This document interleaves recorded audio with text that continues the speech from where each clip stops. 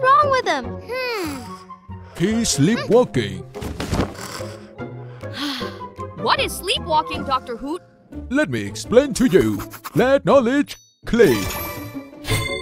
When we sleep, our brain goes through many sleep cycles, like going down and up a staircase, like from light sleep to deep sleep.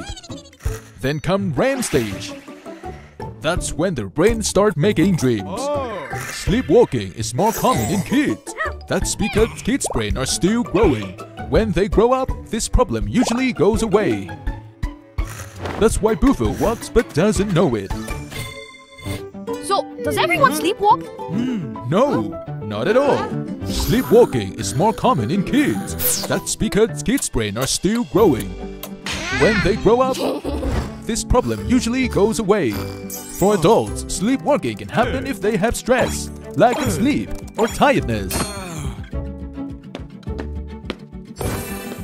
Discover everything around us on Wolfoo Explore channel on YouTube.